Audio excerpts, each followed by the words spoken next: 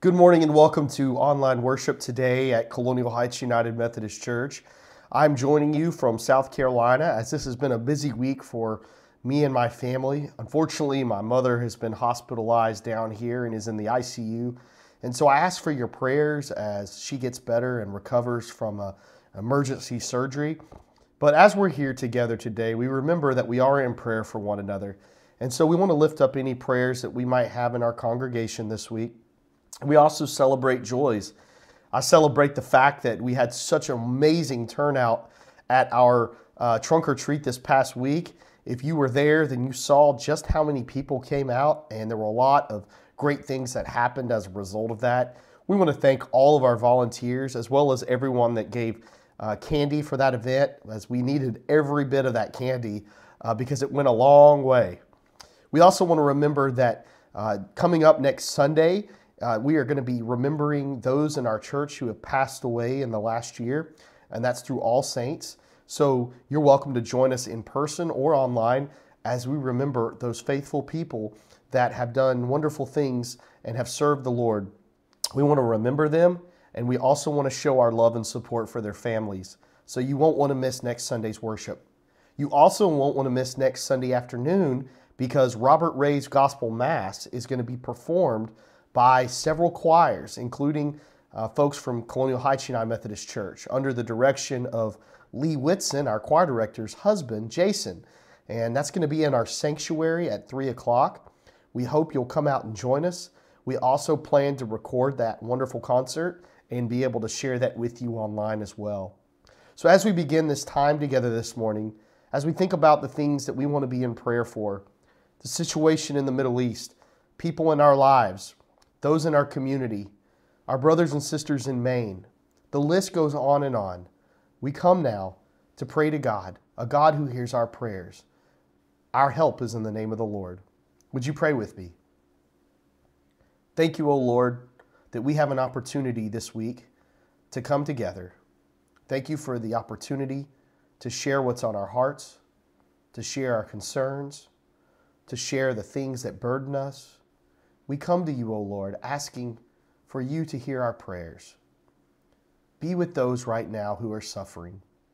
Be with those right now who are going through unimaginable tragedies. Those who are going through unimaginable situations. We pray, Lord, that you would comfort them. Bring comfort to your people as we seek to understand why tragedies happen. As we seek to understand why there can be so much evil in the world. We pray where there are tears, we pray for strength. Where there's uncertainty, we pray for hope. And where there is a lack of love, we pray that those who follow you can use actions of love to be with them. Lord, in your mercy, hear our prayers as we turn to you now and we pray the prayer Jesus taught us. Our Father, who art in heaven, hallowed be thy name.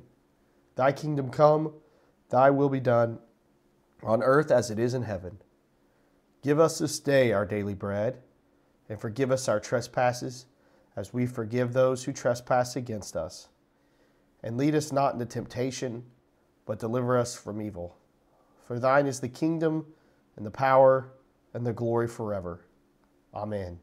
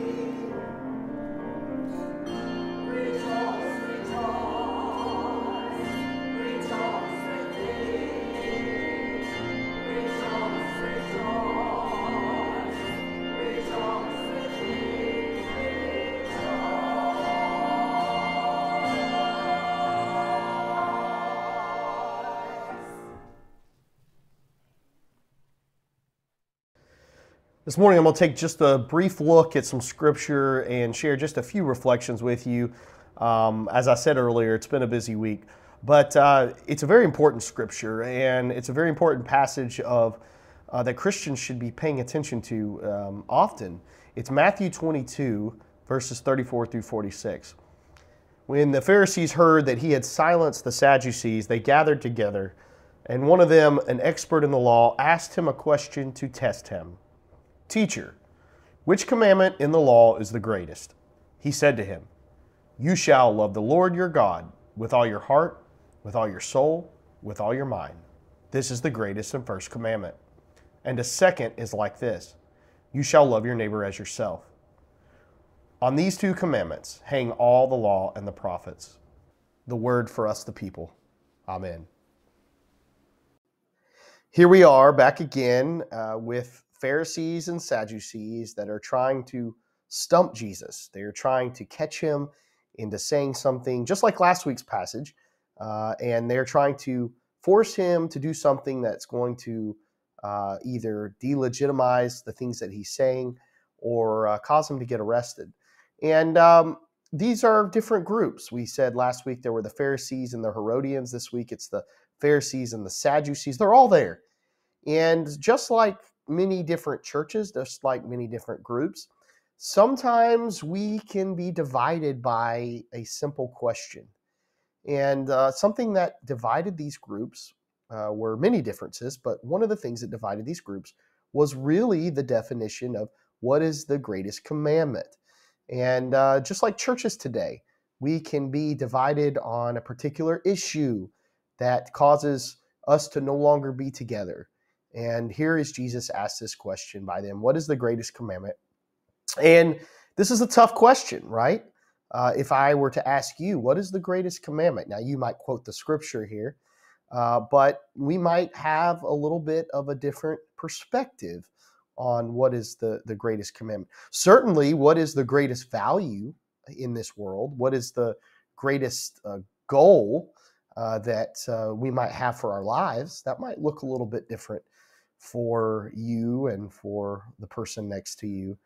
But Jesus is asked, what is the greatest commandment? And he says to them something they should be familiar with. They are familiar with. It's the Shema prayer. It says the beginning, which says, "You shall love the Lord your God with all your heart, with all your soul, and with all your mind." And we find that in Deuteronomy. And the Jewish people were told to wear this on their hearts and to in the mornings recite it, in the evenings recite it. It was to be a foundation of their life, loving the Lord and loving God. But then Jesus says something else, right? He says, and the second is like this: you shall love your neighbor as yourself. On these two commandments hang all the law and the prophets. And it really is an amazing response, because it all goes back to love, loving God and loving neighbor. Now, as you think about those two things, loving God and loving neighbor, what does that mean to you? What does that look like in your faith? What does that look like in your neighbor's faith? What does that look like in the church?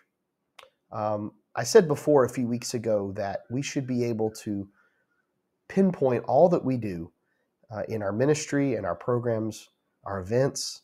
Everything we do as a church should go back to that question of the big picture, making disciples of Jesus Christ, but more so, loving God and loving neighbor. And if that is the foundation for your life, and if that's the foundation for our life together in our Christian journey, then it is a solid foundation. It is a foundation where there is going to be emphasis placed on what's important. And I think the foundation that Jesus was trying to remind the Pharisees and the Sadducees, and he's trying to remind us of, is that loving God and loving neighbor begins with love. And not just any kind of love, but agape love. Agape love is that selfless, sacrificial love that is going to love no matter what. And that is the kind of love that God has for us. That is the kind of love that Christ has for us.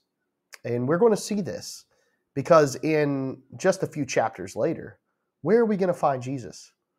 Offering himself up on a cross to the world, demonstrating that agape love, that true love. So it's about God, it's about neighbor, but it's really all about love. And we must have that. And we must strive to have that. And right now, we are faced in this world with a lot of dilemmas. There are a lot of situations, there are a lot of places where there's anything but love. The opposite of love is a lot of different things. But the opposite of love in many ways is hate. And we see that. Hate is nowhere part of the greatest commandment. Despising one another is nowhere part of the greatest commandment. Conflict, and we can be in conflict in love sometimes, but conflict is something that usually does not lead to love. And so we must be careful as we look around in the world, as we look around in our lives, and we think about this great commandment. What does it mean to love God with all our heart, with all our soul, with all our mind, and to love our neighbor? Jesus says that on these two commandments hang all the law and the prophets.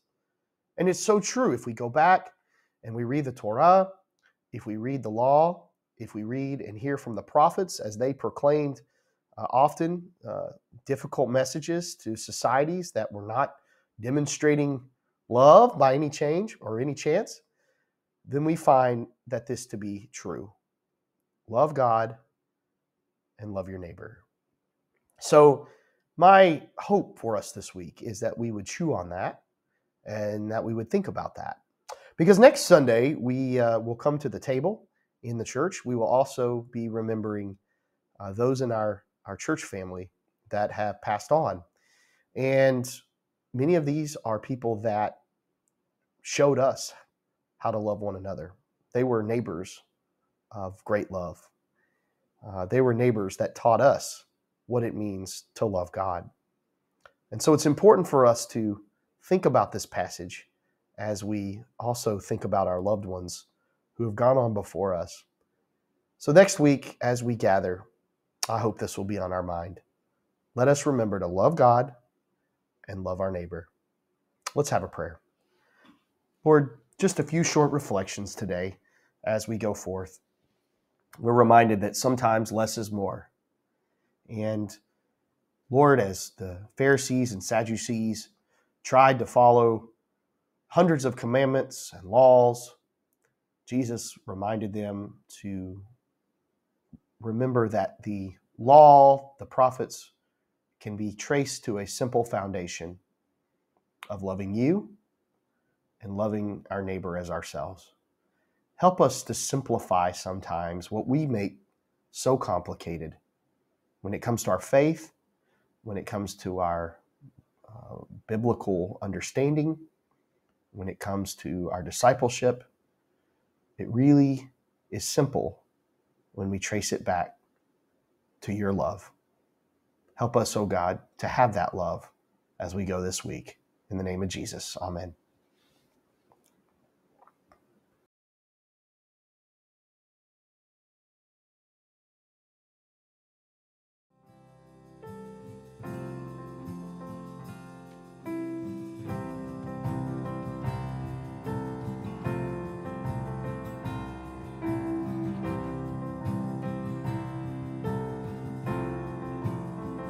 I would be hopeless without your goodness. I would be desperate without your love. Slave to the darkness if it wasn't for the cross. You have won me with your kindness, chase me down when I was lost.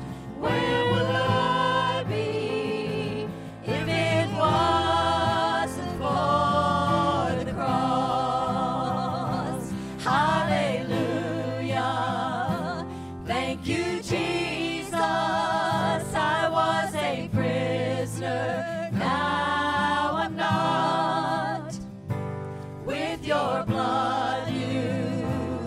bought my freedom. Hallelujah for the cross.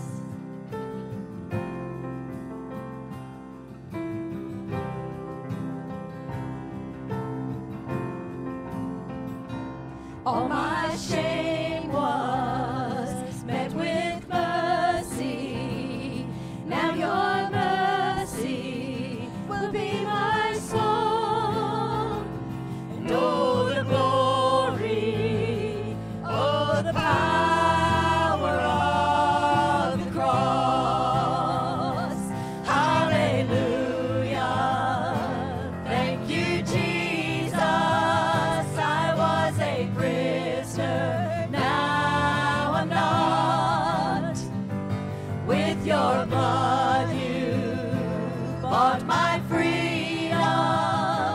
Hallelujah for the cross.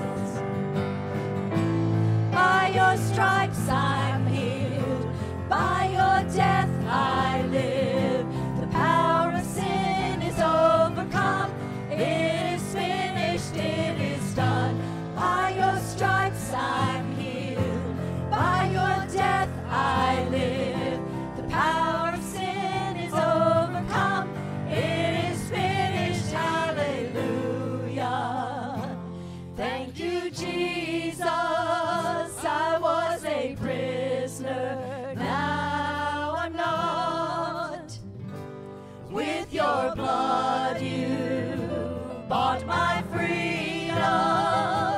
Hallelujah for the cross. Hallelujah. Thank you, Jesus. I was a prisoner, now I'm not. With your blood you bought my freedom. Hallelujah for the cross.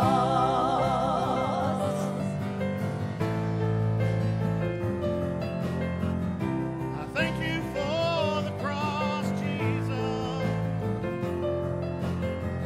I thank you for the cross.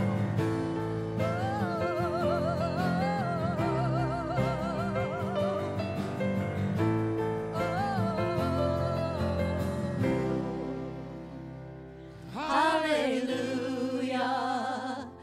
Thank you, Jesus. I was a prisoner, now I'm not. With your blood you bought my